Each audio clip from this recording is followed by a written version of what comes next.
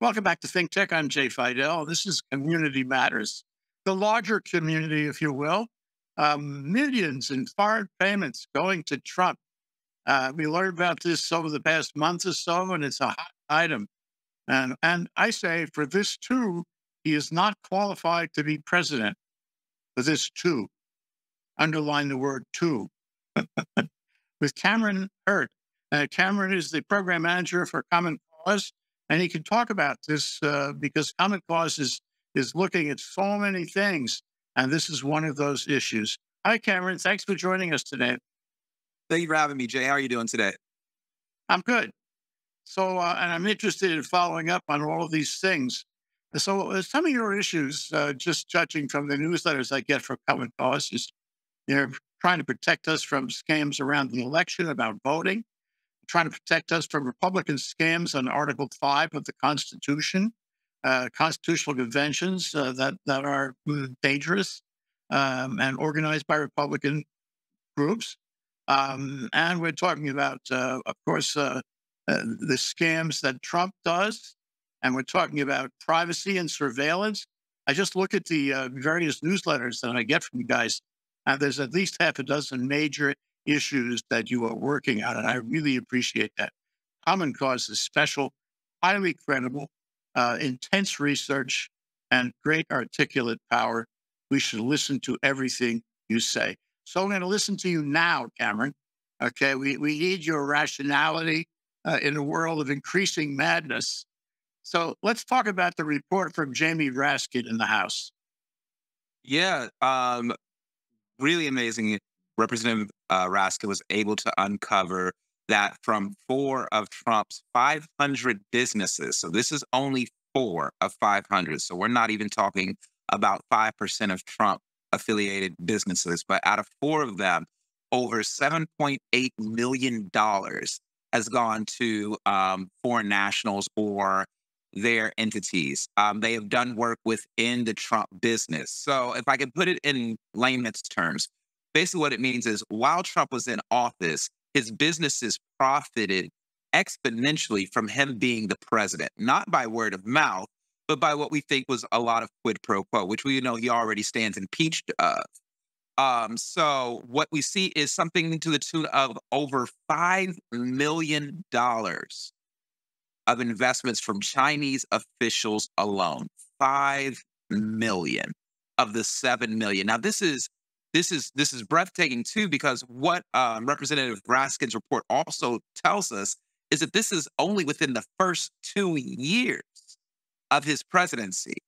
And so when we go back and we think about the first 2 years of his presidency, and we think how President Trump was, I would say, kind of saber rattling us as the American people to be aware of China, to be distrustful of China, to know China as our quote enemy in democracy. So, but not so much of an enemy that he couldn't make $5.5 million plus off of them. And it's things of staying at his businesses, staying at his hotels. We know that Trump, majority of these transactions happen in New York, Washington D.C., and Las Vegas, Nevada.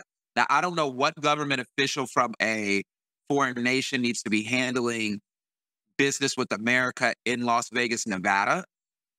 We could assume, but we really can only speculate right now, so we'll keep it just a speculation.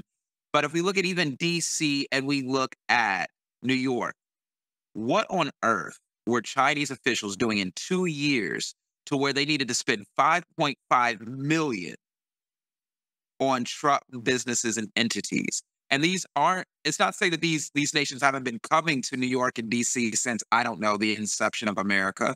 What it's saying is Trump towers have been here for a while, and we've been able to watch how they do when certain delegations are in town. We know that, what they do when the United Nations is meeting in the main office in New York. These uptake in foreign entities staying in his establishments has skyrocketed enormously.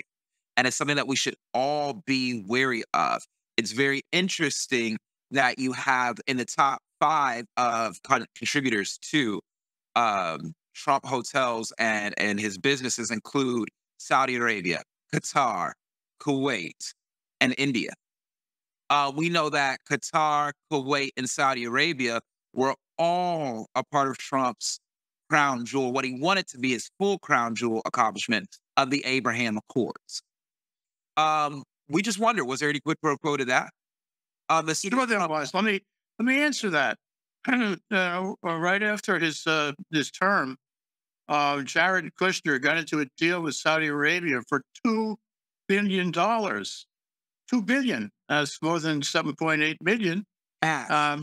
Cash. Entities, cash. And so exactly what was that about? That was transactional, and that was a payoff. And let me add too that in the case of the hotels, and I hope you can talk about this. It's not that they had thousands of people staying in thousands of rooms at Trump's various hotels. Is that they were overpaying by millions of dollars. If you look at Jay, the room rates, yeah, go ahead. No, that's exactly it, what you just hit on the head. Again, keep in mind, this report only goes into the first 2 years. During that time, the United Nations as a full body only met twice. So that's as the full body. These people are staying, and it's not hundreds or thousands of a Chinese delegation coming. We're talking about 7 people, plus maybe at best 10 security guards because of American policy with foreign security guards being in. So these people are only in these Trump establishments for the better part of maybe 20 days at best. That is me giving really generously about 9 days. But at best, they're in these Trump establishments for 20 days and they drop over $5.5 million. And again, it gives the sense of impropriety that we've seen this entire time with Trump, whether it be things where he is praising murderous, villainous dictators who never in my life did I think I would see an American president stand for, or whether it be things about him being willing to suspend parts of the Constitution. I say this to you as a Black man. I say this to you as a Black man who understands that at one time the Constitution only represented me to be worth 3/5 of a person. For anybody to want to take away from the living, breathing document that is the Constitution, the living, breathing document that allows us to strive to form a more perfect union, we must all, regardless of race, religion, creed, or sexuality, if we are American, we must have cause for concern and deep concern at that. Yeah. And that's only the top of the iceberg. The 7.8 million that Jamie Raskin's committee found, we know, I mean, it's a syllogistic point of logic that it's going to be much more than that. Start looking at the 2 billion. Start looking at the years they couldn't get. Can you talk about that? The years they couldn't get. This is only a very limited report, even though it's 160 pages, I think. And that's astounding, isn't it? It's 165 pages, and it's a limited report. And let's talk about the limitations of this report. One, it was not done with bipartisan effort, which means that we can expect that some on the Trump side of things did what they could to obstruct and delay this report and to stop as much information as getting out. A clear evidence of that would be when Representative Comer became chairman of the committee. He stopped allowing for any information to be given and effectively shut down the investigation itself. And we would ask why. We would ask, why would Comer do that, especially if this seems like the same representative who is wanting to, quote unquote, drain the swamp, because he has no problem going after Hunter Biden. Comer doesn't. He has no problem going after Joe Biden on secondhand information. And what I mean by that is we know as of today that the crux of his impeachment inquiry into President Biden, his whistleblower, has now been indicted. But when you get great, credible... What was it? He was indicted for lying. He was indicted for lying on Hunter Biden and saying that he had conversations and was told things that never happened. The FBI was able to determine. And again, important to realize that the FBI director isn't a staunch Biden supporter. He is a moderate conservative who found this independently. But to bring that point back to what could be seen as obstruction, how can Comer be so gung ho to go in on Hunter Biden and Joe Biden on what we now know is completely uncredible information, but to have documents, literal receipts, and statements and say nothing to see here, no harm, no foul. I see the Conservative Party use the term patriot a lot, a lot. And I am the proud son of a service member. And I love our nation. I love what we have the potential to become and what we're continuously fighting to be. And with that, though, I just wonder to my conservative counterparts, when did it become patriotic to start serving the special interest of foreign nations? And, I frame this as a question to conservatives, but it is something that even Democrats and liberals must look at when we think about the corruption of Menendez in the Senate. So, but really and truly, as a group that has co-opted, in my opinion, the term patriot, when did patriotism come into serving the interests of Vladimir Putin? When did being a patriot become serving in the interests of, I guess I would say, um, MBS, Mohammed bin Salman in Saudi Arabia? When did that become the definition and the want for patriotism? It's really baffling and it's sad. It's sad, because again, I am young, but I am old enough to remember one, what life was like before social media. I'm old enough to remember what life was like before 9/11, immediately after 9/11. I'm old enough to remember what it was like before we went into Afghanistan and after. Same thing with Iraq.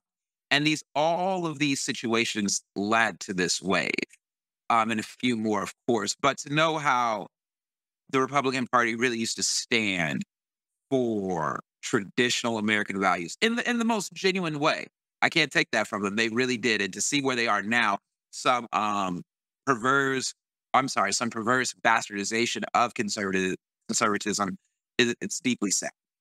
You know what? You remind me of a piece that we published not too long ago about the hijacking of the American flag.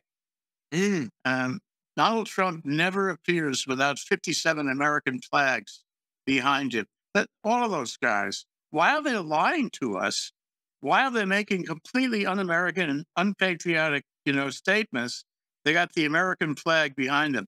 What in the world justifies that? They're as far away from the American flag as you could possibly imagine. And they're throwing this icon on us. They hijacked this icon on us to make us think that they really are patriotic, which is actually what they call a crock. So, I think it falls in the same ballpark as your comments about patriotism in general.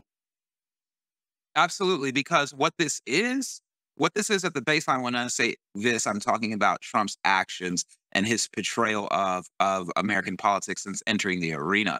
But what this is nothing short than pure Benedict Arnold treason. And people may say that that's a very bold statement, or let's say a very dramatic statement. But when we think about how much he has betrayed this nation to serve his own best interests, it's unmistakable. Unfortunately, it's not a gloating matter. It should pain us all. But you have to spin things if you are all about yourself. We in the political world, we're not dumb to this. He's only running to stay out of jail. Period. Full stop. To stay out of jail, that's what's going to best suit him. But apart from that, and this threat that brings to our democracy is constant lying. But it's not just lying one time. We're being bombarded over and over and over again with the lies that we don't know where's the lie, where's the truth. And I have this conversation with people when I tell people, this is a lie. They're frustrated. They're not frustrated with me for pointing out the lie. They're frustrated because of the exhaustion that they have from believing something, getting emotional about it, and then saying something very egregious, maybe ignorant, and then feeling like they have to backtrack now because, oh, they got the wrong information. And I think an amazing example of that was I saw a story about not here in Hawaii, but on the continent, a teacher who was a drag queen in his spare time at night, and he was fired. The school district said that wasn't appropriate, or I'm sorry, the superintendent unilaterally said that wasn't appropriate. And one of the things that people, when interviewed about it, conservatives who agreed with it were like, we don't want that around our children. He can do whatever he wants in his personal time. Well, the pause right there was he was doing it in his personal time, but the headline read that a principal was a drag queen, and people instinctually assumed that that meant he was promoting it and being a drag queen in front of and around his students, which was not the case. Well, this goes to a question of the press, doesn't it? The media, Yeah. how well they handle this, how well they educate us, how well they report and continue to report on issues that are unresolved, such as this one. And then it becomes our duty as as voice amplifiers, right, to start changing our terminology so we can unconfuse our general public. What I mean by that is I constantly have this conversation with my peers and my friends. When you're watching CNN, when you're watching Fox, you're not watching news. I get that, some are more credible than others, but 24-hour news cycles are inherently dangerous. They make their money from news being sensational at the bottom line. Whether they have a conservative slant, whether it's an independent slant or a liberal slant, they need sensational headlines because they have to report on this stuff all throughout the day. You can watch the same story be reported literally 12 times in one day on one station. We must get into knowing that that is entertainment media. Now, what our local news stations do at 8 a.m., what they do at 6 a.m., what they do at 8 p.m., what ABC News gives us every night at 7 p.m. Eastern Time, those are actual news programs. Those are there just to give you the facts and let you draw your own conclusion. But with 24-hour cable media, they're trying to convince you of a point of view. And what we've seen in that, I think, since the evolution of this, has been a gathering into silos, and if I could break it down in a very silly way, when I was growing up, it was like, okay, are you a Nickelodeon kid or are you a Disney Channel kid? Which one are you? And to be honest, as a kid growing up, that affected your personality. The Nickelodeon kids were a little bit more rambunctious, a little more do what they want, a little more say whatever they wanted off the top of their head. Disney kids were supposed to, toe the line, be nice kids, like musicals and stuff like that. But again, this is ways that these two TV stations kind of cultivated a little bit of a cult-like personality. It's the exact same thing right now with 24-hour cable media. Oh, and it's worse. It's worse. It's not just repeating a point of view story. It's not looking for news beyond that, not giving us anything beyond that. And furthermore, looking for raw meat news, news that excites the passions. And that means more viewers, more eyeballs, more advertisers, more money. It's bottom line. It's driven by the bottom line. And it's shameless, really. It really is. And it's shameless because they do it at our expense. They do it at our expense. They do it at, and not just, and with this one, it's the media and our politicians, because we, the American citizens, we live with their decisions. We live with Rupert Murdoch's decision to prioritize his family staying billionaires versus telling the truth so that we can come together. I'm fortunate enough. I currently and have for the past decade lived in Hawaii. I grew up, though, in Tennessee in the South. So I grew up in a supermajority Republican state. I have grown up all my life around conservatives. I've had conservative teachers, conservative friends, conservative family members. But I've never seen conservatism so volatile, so void of reason and facts. And it's deeply sad, deeply concerning. I would hope that eventually reason would give way. But as long as people continue to put themselves over the betterment of us, the community, we'll always get sold out. I think Nikki Haley is a great example of that. Now, don't get me wrong. I would love to see Nikki Haley win the primary. But for her to be very surprised that Donald Trump I would say, made insinuations about her husband not being around. as her husband is a service member in this nation and currently serving overseas. God bless him and all who are serving overseas. But she said, that should disqualify him for going at a service member. She was eerily silent, though, when Trump and MAGA alike went after John McCain. Not only was she silent, she ended up taking a position with him. Again, I'm somebody who grew up in the South. I have a lot of respect for traditional conservatism. So John McCain is somebody who I think that we as all Americans, we can draw pride in. You don't have to agree with his policies, but I think he's an American that all Americans can find a point of pride in. And to see people like Nikki Haley be so, I would say, disgusted by who Donald Trump is when it's their turn to get the heat, but not say anything when they see it happen to other people's, that is the epitome of what's wrong with where we are right now. Well, what's wrong with where we are right now is going to continue, despite the efforts of Common Cause and Think Tech Hawaii. And it's very troubling that we are finding. We talk about a swamp, huh? You peel it off, and there it is, and it's raw corruption. It's all those animals under the rock, and they're all doing horrible things. They're all involved in transactional. We should have taken the transactional nature of Trump's withholding the $400 million from Ukraine back in 2017, but we didn't. He managed to get by that. He's gotten by so much. And what had all unfolded since then has been just eerie that the nation that was around his first impeachment, the nation that was in need of these weapons, and Trump knew that they were in need of these weapons, and he probably understood now in hindsight the security threat that they were facing and the barrel that he had them over. And for him to push that, to try to get information on his political opponent, but then argue about a two-tier justice system, the logic does not track. It's inconsistent as it is almost idiotic. Kevin, you've talked about China and the $5 million, dollars that Trump earned, gotten, stolen, corrupted out of the Chinese visitors. But what about Russia? We talk about Ukraine, and of course, it reminds us of Russia. I feel, and I wonder what your thought is, that Trump is indebted to Russia, and he's paying off a debt. It's all transactional, that he supports Russia in this war, that he says he's not going to, support Ukraine if he's elected, or if he takes power one way or the other. And it seems to follow a line of activity, a line of dots, if you will.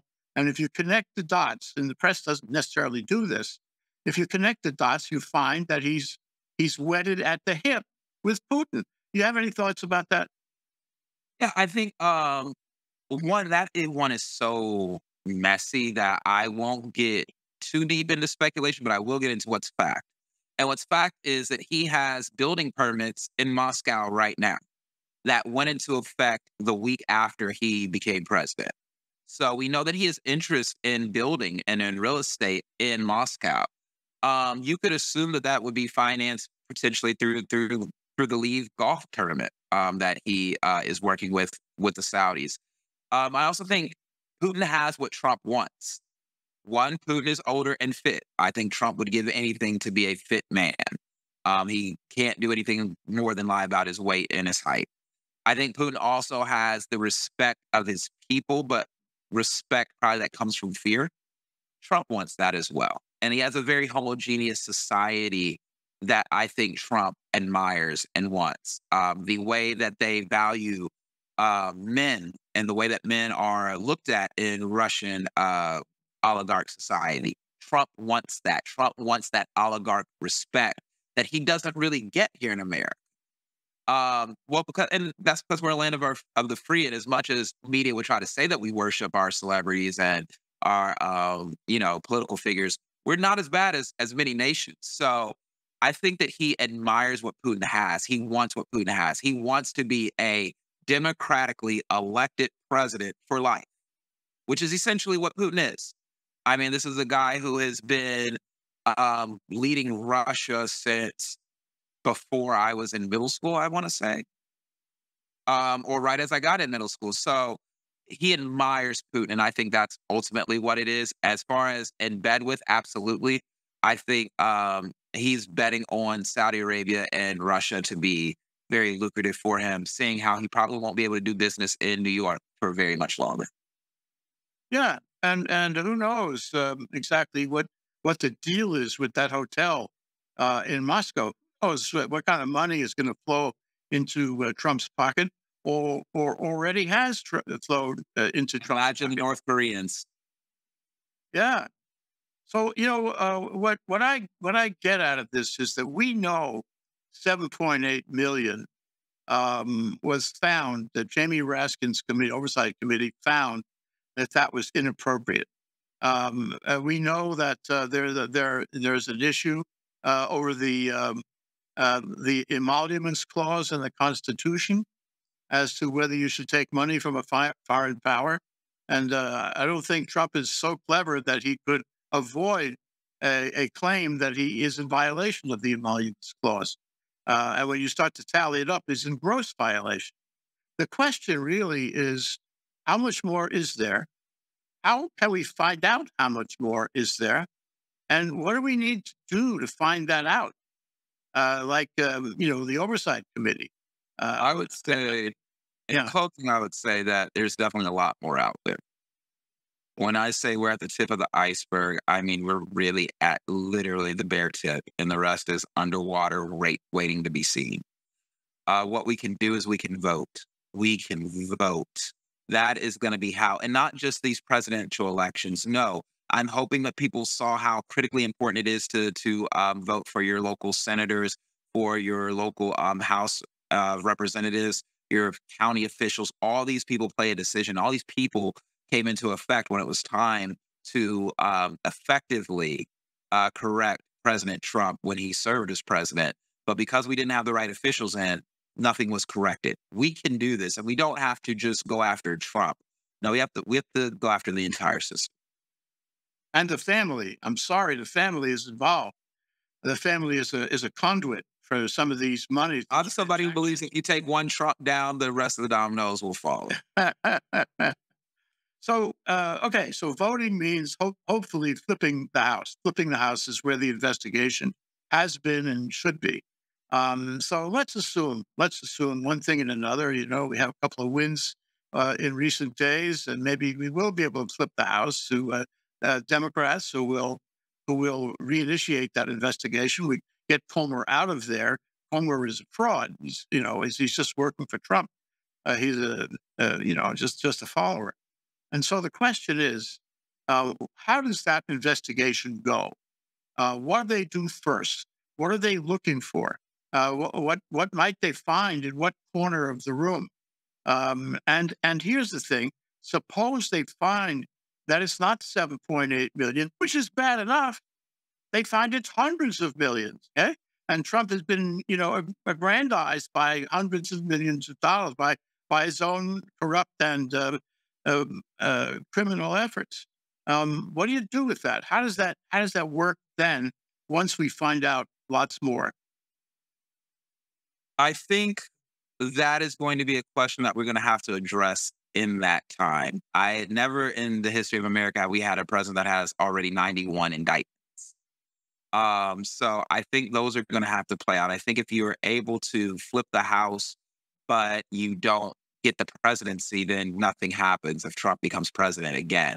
Now, if you flip the House and you keep the presidency, I think you may see a move by the Democrats to possibly wash it under the bridge because, like I said, there are 91 other counts.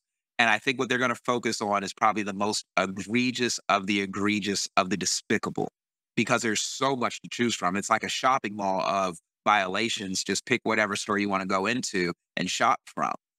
However, if they do take it on, they will definitely they will absolutely make sure that they have a seasoned Democrat head that committee. And I think there will be a push, like we saw with the January 6th committee, to have it be bipartisan. They're going to want at least one to three Republican voices on that committee so that they can have some validity in it. But I think that would be it. I think also when this comes out, we may end up finding out that President Trump may have had more knowledge, more situational knowledge, more understanding that certain situations in the globe or in the world right now today were inevitable or would be happening, which may be also why he held onto some documents and kept certain friends. So what I think is more so not the money, but I would be interested to see in how much he knew about Ukraine. Yeah, it should be revealed to the public. It should absolutely be revealed to the public. And to be honest, we should announce real charges. We should announce real charges. If something is insurrection, it must be charged as insurrection. Otherwise, stop calling it an insurrection. If something is treason, make the charge for treason or stop calling it that. It's not just Trump's side who's dropping the ball on this. It is absolutely our entire system that really is kind of showing how weak we are to this. Yeah. So, yeah, one of the point I wanted to extend with you on, we covered it briefly, is the policy point about why this is bad. Of course, it's bad under the Emoluments Clause, and it's bad as a matter of corruption. It's bad as a matter of keeping it secret. He would have kept it secret forever had the Oversight Committee not found it. He would never have said a word. Nobody would have known about it. And so you wonder where the press is on this, because this story came out roughly a month ago. Okay, so I saw it there. In fact, we had a talk show about it a month ago. Now Common Cause is on it, and Common Cause is doing stuff about it and making it public. But in that month, I haven't seen it in the media anywhere. So the media has not been following this story, and they won't, because they've calculated that this is now Trump fatigue, another crime that Trump has committed. The general public doesn't care. The people who care already believe he's a criminal, and the people who don't are never going to believe it. So they don't care. And again, this is the problem when what you're after is profit and not actually informing us about what is going on and what intimate and perceived danger we may be in. Yeah, even if the story is that we demand information, we're not getting it. Even if that's the story, people should know. The other thing we deserve to know. We deserve to understand how the president of the United States or the former president of the United States is very close to several dictators, or is best friends with the nation that created Wahhabism, which led to the attacks of 9/11. It's very interesting to find how he is in such good standing with these people, while our nation and our people aren't in good standing with these people. This is a man who made it his business to ban people from predominant Muslim countries from coming in. Who was left off of that list, though, was the nation where majority, and I mean majority, I'm saying at least 90% of the hijackers of 9/11 came from, Saudi Arabia. So all of this has been very concerning, because all lanes point to something potentially bigger. But we can only speculate that that is not fact. But what is fact is that a former president is facing 91 criminal indictments. Yeah, and the point I think that follows from that is, if you have somebody who has been receiving this under the table money, call it bribes, because that's what it is. If I pay you 10 times the value of a room in the Trump Hotel in a place where no diplomat would go, no representative of China would go. I mean, I've seen that hotel. Actually, what happened is it was on this side of the street, and I couldn't stand being on the same side of the street as that Trump hotel. I walked on the other side, and it's right in the middle of the gambling district, the center of Las Vegas. So really, what were they doing there? But the point is, though, that the fact that every country, a part of the Abrahamic Accords, is a part of this report. It's very interesting. So anyway, the president gets this. He does this. He keeps it secret, and it benefits him in terms of millions of dollars, maybe hundreds, maybe more than that. Okay, and then how can we feel ever that he is representing our interest honestly and faithfully? We can't. He did not think that he is representing our interests. He represents himself. He does not even represent his family. That man represents himself. and he may be doing the bidding of those to whom he is indebted, therefore working not only for himself, but for them. And I think it's not an unreasonable possibility, just logically, that he's working for them and against us. This is totally intolerable. And an individual with this kind of track record is not fit to be president ever. And I think it's really important that Common Cause is taking this up. I think it should be worked and worked and worked. I think the intelligence agencies ought to go after him on this. I think the media, such as it is, ought to go after him on this. And good for Common Cause for going after him on this. It has to be something that feeds into the public decision-making when it goes to the polls in November. It has to be. It absolutely has to be. And you know what? To be honest, after 2020, this could look a whole lot different. I mean, not 2020, 2024. I'm sorry. Thinking back to when we first had to beat him. If Trump can be defeated again, I imagine just like we saw 91 indictments the first time he was defeated, we may see 91 new ones. And again, it's horrible because it's framed as a witch hunt. But if there was no magic, there would be no witch to go after. Mm-hmm. If there was no broom in the air that nobody could say there's a witch, there's a witch, there's a witch. These are all indictments that he has earned, that he has absolutely earned. And again, if he does not win, and again, I think he's betting everything on this next win. If he does not win this next election, it's over for him, and it's over for the MAGA movement. Yes, that's true. The stakes are high. And on the other side of it, if he does win the election and he does, continue this criminal corruption, then the message is it's okay to do this sort of thing. So it's not just Trump we're talking about; it's all his acolytes and all those who watch him, not only here domestically but elsewhere. Yeah, Matt Gaetz wins. Lauren Boebert wins. Marjorie Taylor Greene wins. Comer wins. We have Alex Stone wins. We have so many people who need Trump to win in order for their careers to keep going. Unknown. We don't even know who they are, but we know that they will follow him in his footsteps, and the American ethic will be changed permanently. So that's the dark side. That's the ghost of Christmas. Experts. There won't be any experts a part of his administration if he wins again. It will be nothing but yes men who will do exactly what he says when he needs them to do it. Yes. Why do I feel I'm a yes man? All right, Camron Hurt from Common Cause, program manager here, who I look forward to further discussions with you. I so enjoy your passion and your Akamai way of looking at things. Thank you very much, Camron. Thank you. You have a great rest of your day, and thank you for having me. Aloha. Aloha.